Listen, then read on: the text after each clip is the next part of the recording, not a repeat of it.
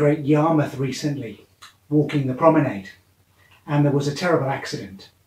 We didn't see it. It had already happened. We saw the after effects. We got there and we could see the victim and the blood.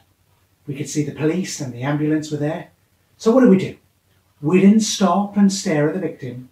We didn't walk up to the paramedics and go, "Hey, need a hand?"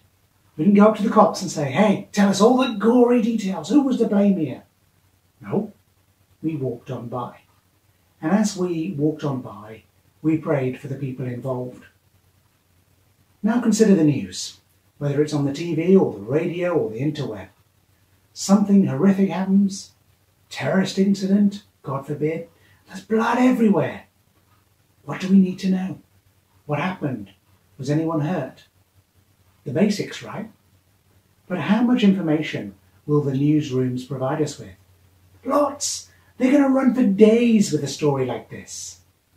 It's no secret our news loves to wallow in misery and disasters and atrocities. They can keep going for a week, dredging up new nuggets of information. But how exactly does it help me to learn exactly how all the victims reacted? How's it helping me to know what the killer's last words were, what his last meal was? How much do you need to know? Yes, of course we need to be informed. But the question is, how much do we need to know? Could there be too much information? I think there is.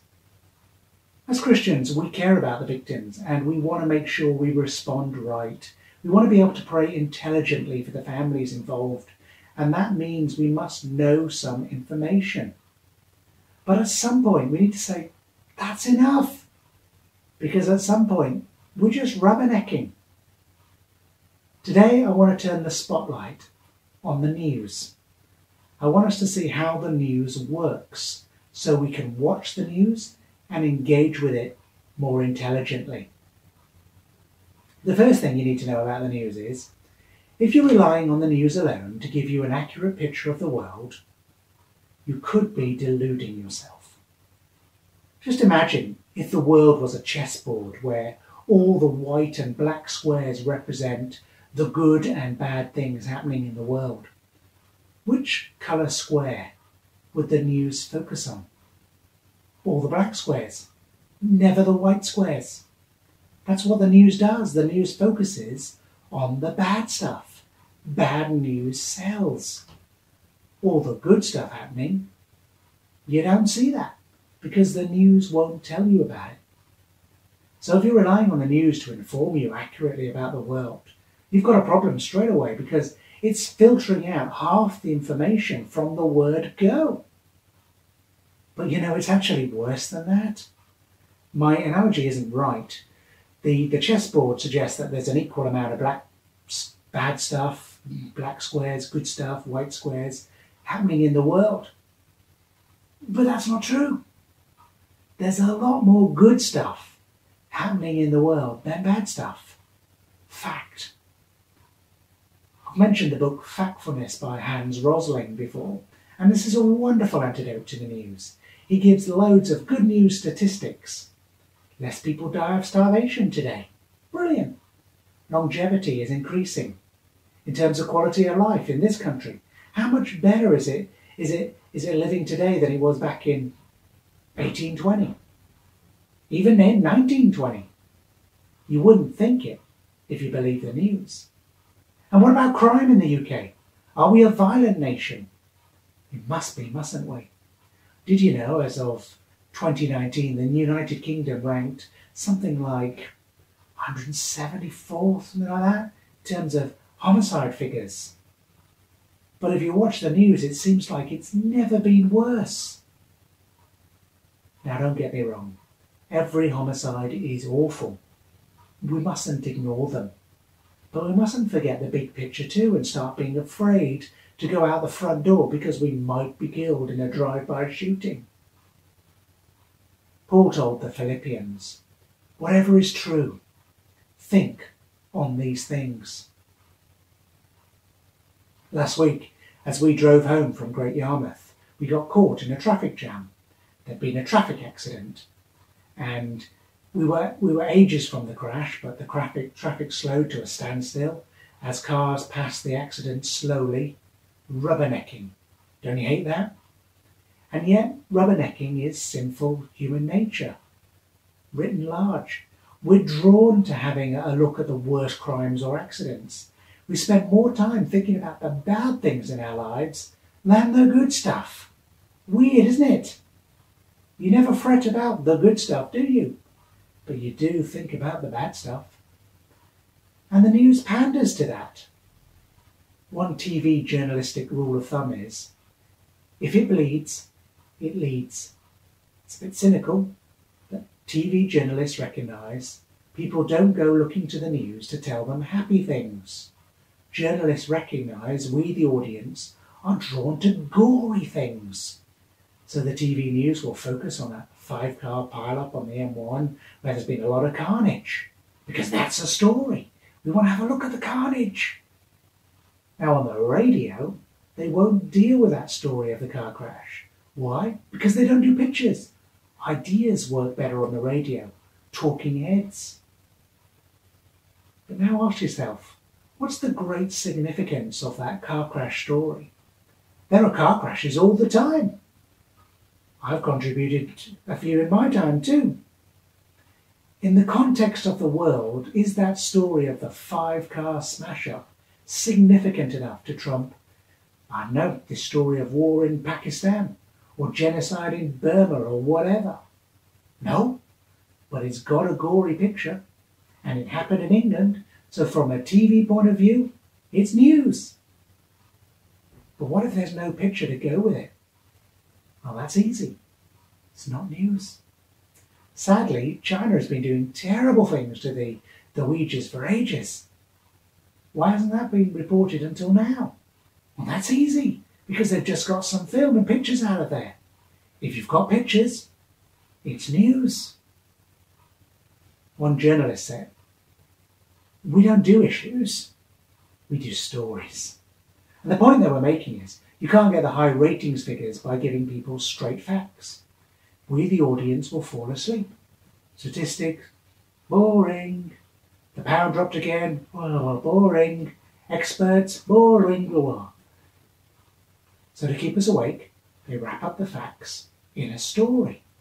So let's say you're the BBC and you want to focus on the latest unemployment figures. You don't say, hey, here's the latest figures from the Office of National Statistics.